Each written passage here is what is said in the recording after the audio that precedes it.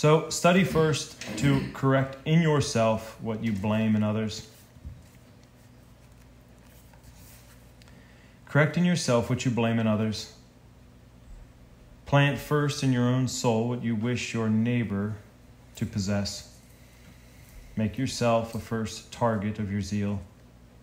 Make yourself the first target of your zeal. I'm telling you, in here, that's the problem. That's the destroyer of families, vocations, relationships, individuals. If you don't take control of what's coming in and what you're paying attention to, you will destroy yourself and everybody around you. So be the target of your own zeal, because that zeal is also just another thing the devil can just chuck in there. Then you start focusing on that, and you zealously want to do this good thing, and it leads to destruction. Only when the fire is well kindled within will its warmth spread. For what is near at hand must be first aflame before what is distant can be reached. Concentrate then, first of all, upon yourself.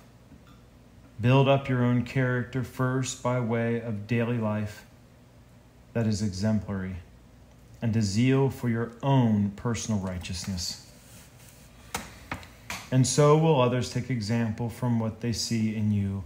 It's a good thing to want to change people's negative attributes that are around us, but it just doesn't work that way.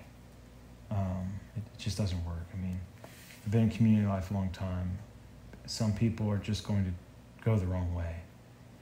But if we focus on them going the wrong way, some of us will follow them down the wrong way, or we'll become so centralized or so focused on them that actually corrupts our way of thinking because we get so upset about it and feel that we have to distance ourselves from, etc., etc. But those individuals may be helped, what he's saying here, by simply seeing somebody that's fervently. This is what I try to explain to the married people.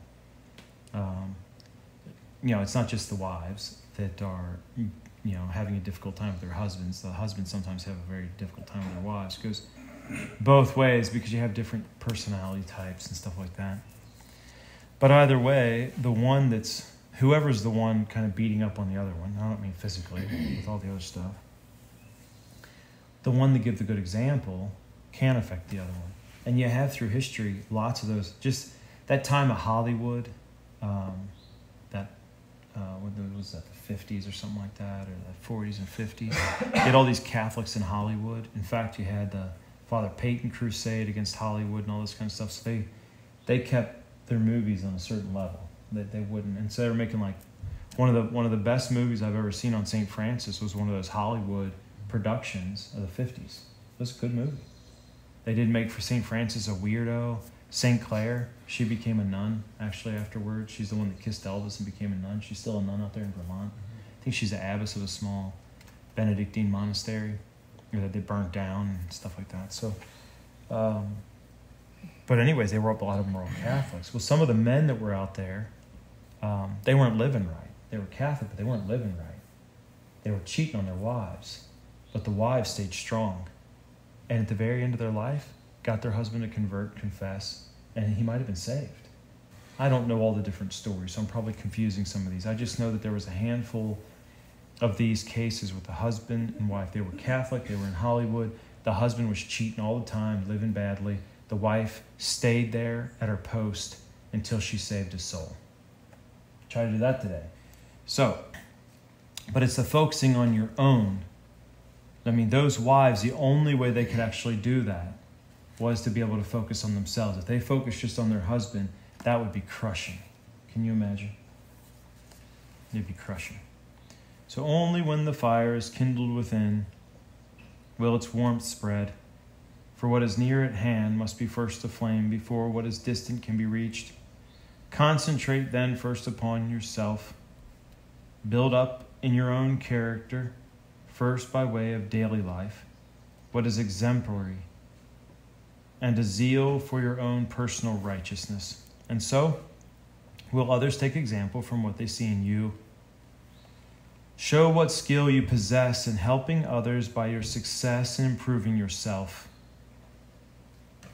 how many people there are who seem to know exactly what everyone else should do and are not only too anxious to get them to do it, but who, without any apparent misgivings, leave a great deal uncorrected in their own lives.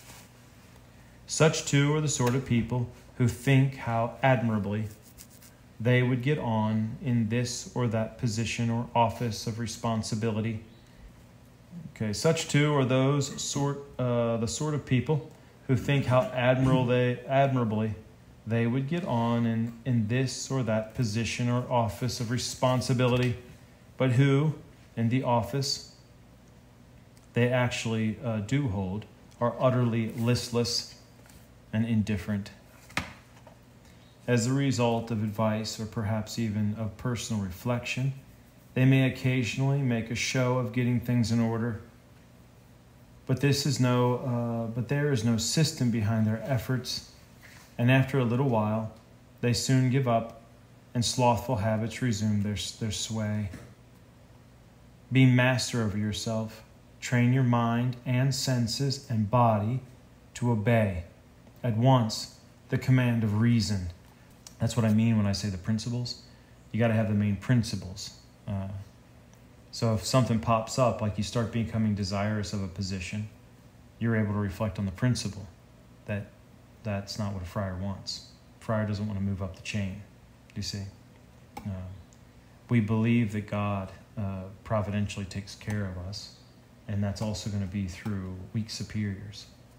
We have to have these, the command of reason has to be reasoned by remembering these certain principles so that we're able to fall back on those and identify it and then mortify whatever that, because we can't think that, well, I know I'm not supposed to want this, or I know I'm not, no. We'll naturally tend towards those things. Our fallen concupiscence will naturally tend towards certain things. By having the principles, we can identify what we're doing and we can check it. Do you see? That's what we want to do. To occupy themselves with what is good, to hold aloof from what is evil. Keep a grip upon your imagination and upon your eyes, hands, ears, and tongue, lest they wander insolently beyond all bounds.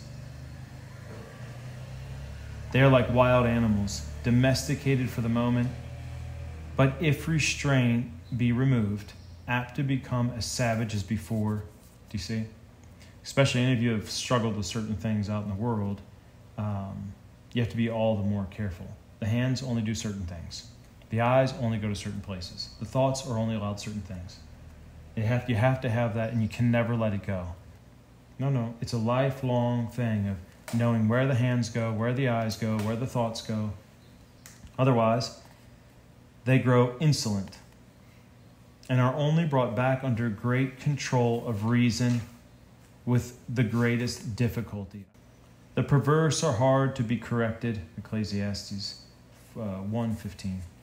That is, harder than those who, having as yet barely made a start in the spiritual life, have had no occasion to stiffen into evil habits. We must begin with animals that are young if we would train them to serve our use or pleasure. A tender sapling can be bent as we will, but not a tree. A young mind is quicker to learn than an older one. In fact, all the holiest friars I've ever met entered religious life when they were between the ages of 11 and 12. They were the holiest I'd ever met. And why? Because they were fixed in that before they even started novitiate. This is what being a friar is. So you get to them, they're older, like Father Gabriel, he entered when he was 11 years old, and there wasn't any deliberation. And most of you heard the story. The older brother, the Franciscans, after they got destroyed in the 1800s, to rebuild back up, they started these schools. And the schools were very popular, and they did a lot of good. But they also got a lot of vocations from those, the fratini, the little friars, because they all wore habits in the friary. That's who the 800 there in St. Maximilian Kolbe's, those were a bunch of them were fratini. And the house that we were in, Sassoferrato, I saw pictures of them all processing down the hallway, and they're just all little kids in habits. But then later on in the 60s, they started putting in swimming pools. We had an underground swimming pool there at 𝐂𝐿𝐃𝐄. It was abandoned, but I found it one day. I was like, there's a swimming pool.